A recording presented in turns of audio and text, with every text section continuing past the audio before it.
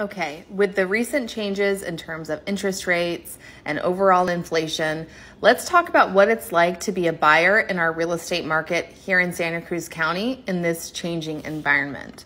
So there are 5 ways to stay on top as a buyer if you're looking in our market.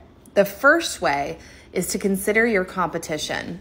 Keep in mind, in our area, there is a strong buyer demand and there's very low inventory. So it's likely that you're going to be competing against other buyers if you're interested in a property. It's just important to keep that in mind. Now, the other way is to consider what you want versus what you need. I'll give you an example. Let's say it's very important to you to be in a certain school district or be in a certain neighborhood. Just consider, would you be willing to buy the crappiest house in that neighborhood for the upside potential? Meaning, if you were able to buy that house and slowly upgrade over time, earn that sweat equity, would that be a good fit for you? If so, you may want to consider it because it may be the best financial decision for you in your circumstance. Then, I really want you to keep in mind, if it's most important to you to get a deal in our market, meaning you're just not willing to pay listed price, which you're going to be up against stiff competition, but let's just go with it for a minute. If that's most important to you, just keep in mind, what are other ways that you can make your offer attractive?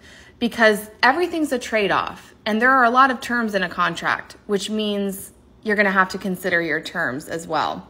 So there are lots of tools within your tool belt to make your offer attractive. Don't be stuck on the price. There is so much more, and you can be really creative. So keep that in mind.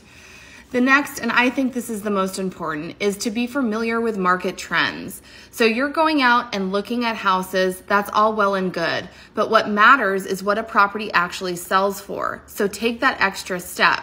After you go and look at a property, if it's not the one for you, be sure to check back in and see what it actually sells for. So you can start to kind of categorize things and be able to get a sense of market value.